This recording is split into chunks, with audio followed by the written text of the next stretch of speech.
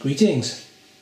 After I popped my MVP compressor the other day, I decided to go shopping for some new ones, and I found these Brookstone ones on eBay. £5.25 each, a bargain. eBay listing reckons they go up to 250 psi. The box is a bit more conservative. The box reckons it'll measure up to 250 psi. So, can it go up to 250 psi? Let's find out. This bin will hold 85 litres of water, or today 84 litres of water plus a house brick to hold the bottle down. The compressor is hooked up to my Manson EP850 power supply. First up is the half-litre Brecon Carrig. Let's see how much sparkle we can put into this sparkling water bottle.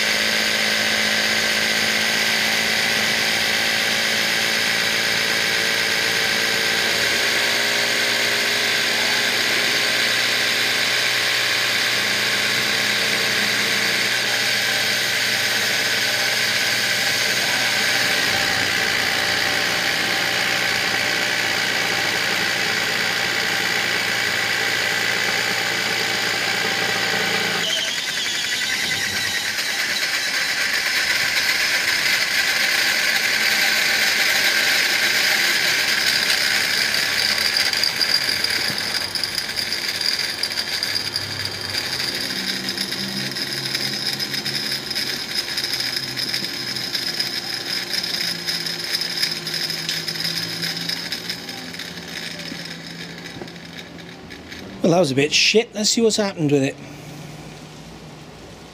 That bottle's still at nearly 180 psi. I think I'll give that a chance to depressurise first.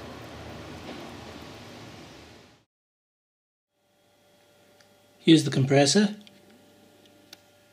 It's cooled down. Let's crack it open.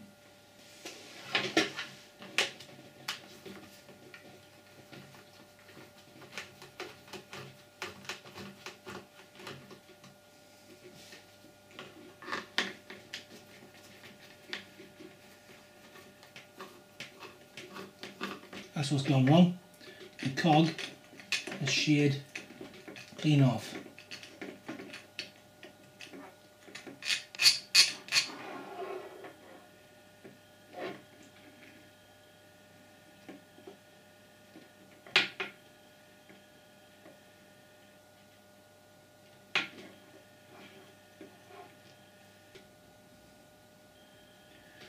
Now, this compressor doesn't look as well built as the MVP.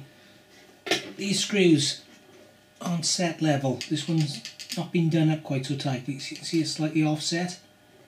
I don't know whether or not the compressor has failed. Let's find out.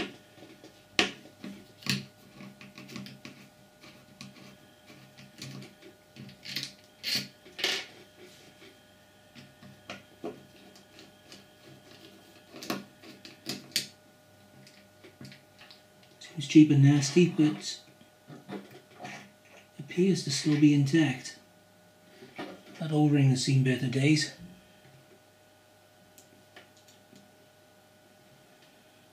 And in fact, with the piston fitted, I can actually blow through the piston, so that's no longer sealing correctly.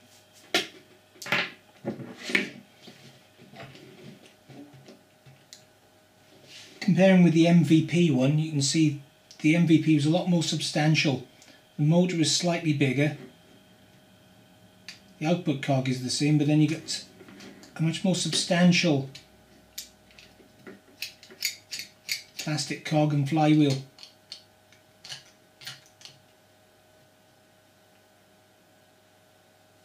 Then again, what do you expect for £5.25?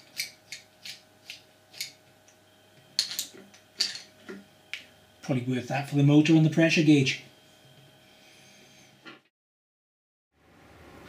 Well, I've still got this rather distended and dangerous looking Breck & Carrick bottle to deal with.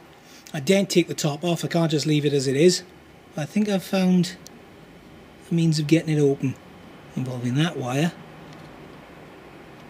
and that welder.